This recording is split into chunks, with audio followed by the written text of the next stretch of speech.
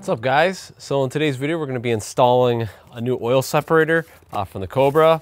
So J&L kindly sent over a driver's side oil separator. I have a very old oil separator that 17-year-old Kyle installed, and it's not in a great spot. It's kind of hard to get to. So we're going to be putting this one. It kind of brings it to the front of the engine, a little bit cleaner look, a little bit easier to get to. So big shout out to them for sending this in for the video, and we're just going to be putting it in the car. All right, let's open this sucker up. Oh, nice. Sent me some koozies. Very cool. Thank you, guys. A nice t-shirt. Excellent. That was nice of them. I'll go ahead and, ooh, yeah. Very nice. Looks sweet. Nice aluminum. So it's just unscrews.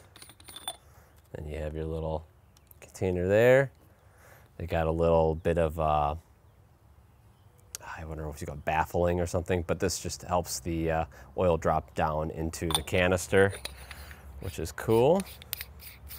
So got that, and then we got some mounting accessories. We got a nice mount here and a couple of extra fittings. So we'll go ahead and get this thing installed.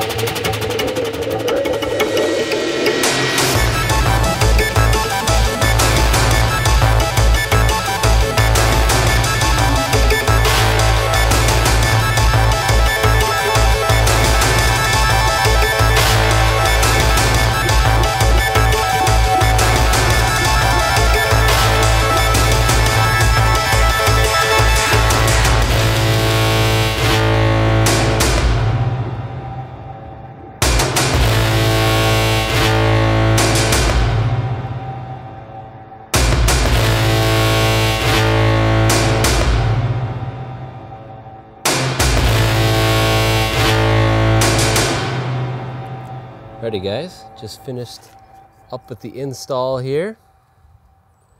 So the hoses run alongside here. And then this guy, this little hose here, I had set up from the other filter that I had mounted here. So this is probably gonna be a little bit different if you just had the factory set up, but that worked out really well for me. And then the other one, it's kind of hard to see, but right down in there to get rid of that big, ugly plastic pipe. And you just get these nice hoses. So yeah, so I also zip tied these with the zip ties that have the little bit of the rubber on the inside here and here. And then they're also, you can take them off. So if I ever need to get to the injectors or anything along the side of the supercharger here, I can just undo this and get this out of the way, which is pretty nice. But I like the way it looks, nice and clean. It's a little tight with the snub idler. If you don't have a snub idler, you got like a stock setup, plenty of room. One thing I did do is I bumped over the power steering, this little grommet here. It used to be over here, so I just kind of shifted it this way, and that gave me plenty of clearance for both the power steering reservoir and then the new filter or the oil separator. So, but yeah, I like the way it looks. It looks really good. Nice quality, and we'll just undo it here.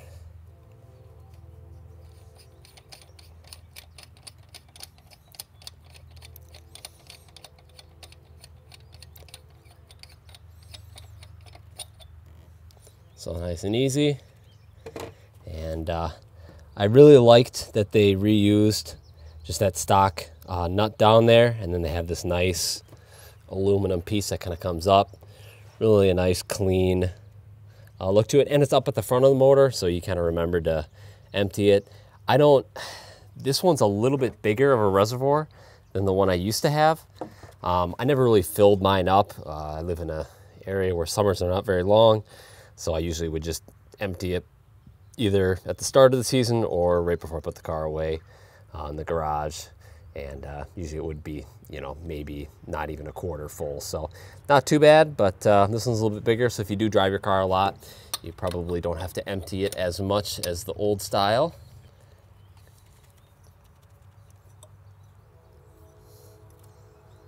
Yeah, very nice. So plenty of clearance on the snub idler, as you can see.